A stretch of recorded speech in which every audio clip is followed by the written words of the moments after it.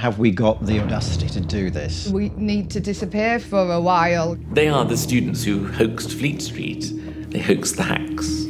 Our art piece became the biggest hoax of 1998. We deliberately set out to manipulate the media in some way. It went from just being a sort of small, angry story to going all over the world. Yorkshire News, CNN, Sky News, Daily Mail, the Daily Telegraph. It was like fake news before fake news. There are famous hoaxes in history, and I don't think it's exaggerating to say the Leeds 13 will have a place in that.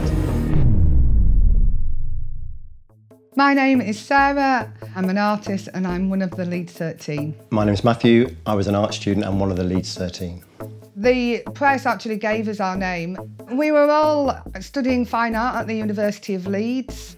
We all studied together, lots of us lived together, we all socialised together.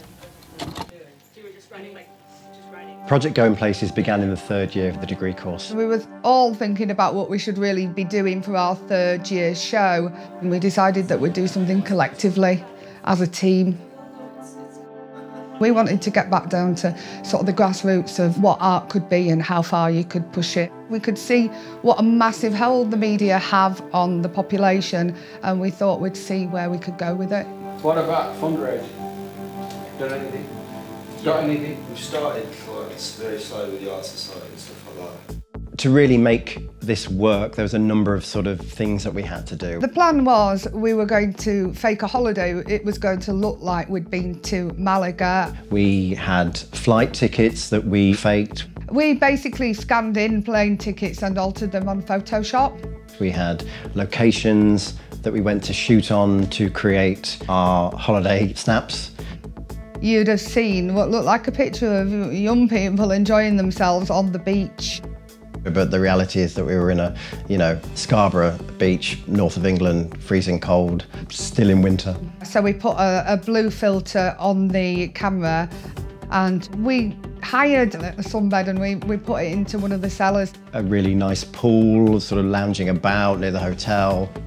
The pool was in Chapel Allerton, Leeds, a private property. You kind of had to fish the scum out of the water before we got in it. And we also, maybe the biggest coup was kind of getting the airport, Leeds Bradford Airport at the time, to let us back through arrivals, which is a crazy thing to have done.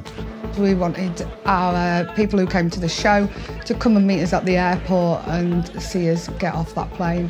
In fact, the airport were kind enough to put the flight up on their screens. And out we came, along with some extras who'd come along to help. The Leeds student newspaper got involved because this was a topic of conversation across campus. Leeds student, con artist, Spanish rip-off. The newspapers thought that we'd taken over £1,000 of grant money and gone on holidays. Furious officials are demanding that artists who splashed out over £1,000 of union money on a Spanish holiday must repay the cash immediately. The band did arrange an exhibition in Leeds Art Gallery last week, but stunned guests arrived to find an empty studio. They're totally taking the piss. Con artist, Spanish rip-off, art grant funds holiday in Sun. They went with a particularly lovely photograph of two of the members sitting on the beach. It just went crazy. Sunday Mirror, Yorkshire Evening Post, Yorkshire Post, the Daily Telegraph, the Express, the Sport, the Guardian, Times. Piss artists. A group of students got a £1,000 grant to do something artistic, so they became piss artists on a massive holiday binge. I think we were particularly proud of that, that title. We were feeling smug around the fact that we'd pulled this thing off, but at the same time we were feeling sick the whole time this happened because it was a really intense moment and we were terrified that we were going to get found out any minute. A viewer may have said, this is very typical of art students. They're lazy, they waste taxpayers' money. People like the union have spent, as I understand it, a long, long time trying to raise money for a coach for the disabled. They hand this money to you, they don't see that this is anything to do with art. Okay, first of all, I'd like to say we inevitably have been selfish, and I don't deny that, but sometimes you have to push to get the exposure. Interrogated on camera to, and still keeping up the pretense of the fact that we'd been, but little did they know. My name is Martin Wainwright, and I was writing for The Guardian in the north of England at the time of the Leeds 13 affair, and it was all over the papers.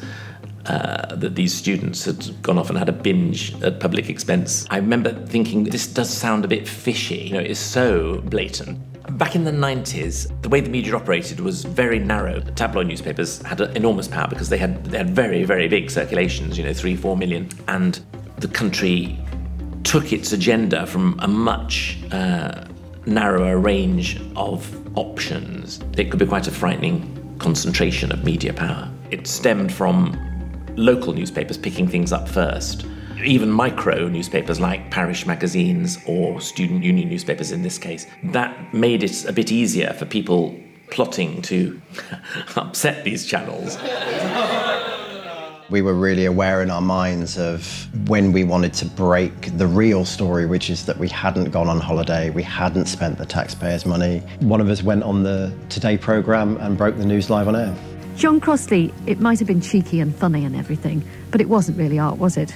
Well, in the light of all the media hype and everything that's happened, we want to introduce the possibility that it was all a simulation and that the money was a complete non-issue because, in fact, we didn't spend it. And for us, the reality of the whole event was the way it's been perceived by everyone else and not the actual holiday because it didn't actually happen. The reaction, kind of stunned silence on the radio programme, was a bit like, so you're telling me you didn't go? I mean, the tension on that in that interview, the confusion, I mean, it was great. And actually a huge relief because we now could tell the truth. After we broke the news, things just erupted. Story number 2 swung into operation, which was much better than story number 1, You've Been Had.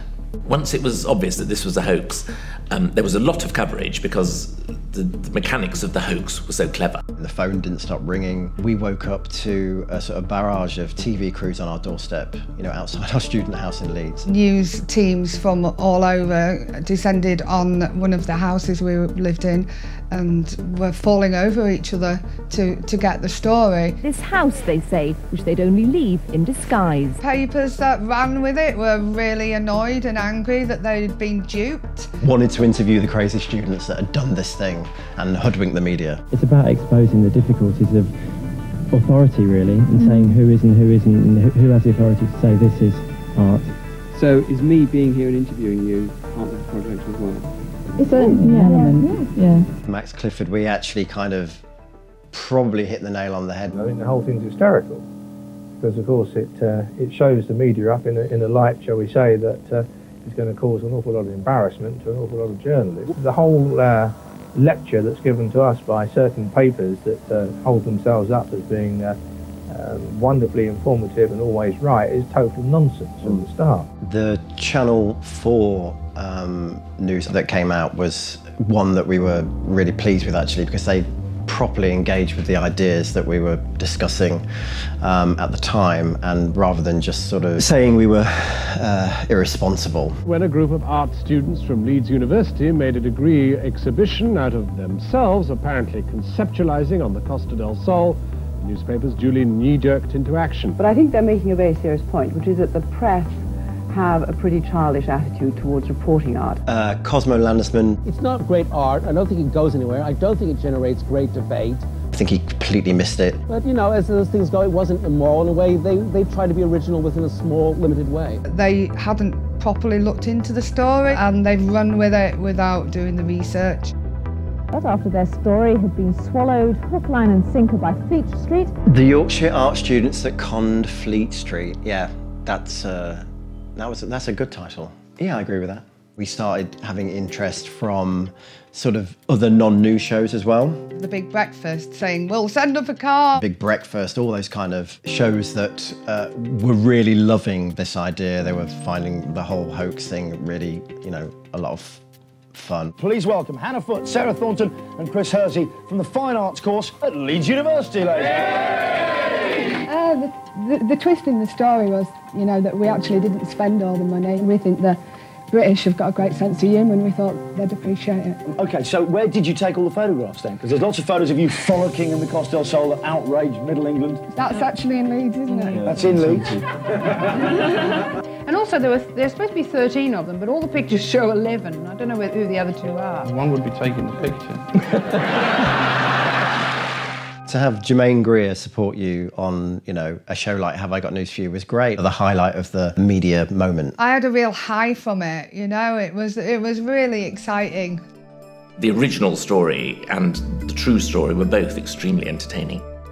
All journalists would bite at that story. The two things it exposed about the media were the speed with which the media works, and the media should be more honest about that and put their hands up more often than in the past and said, actually, we got this wrong. We were in a rush. You shouldn't believe everything you see, read, or are told.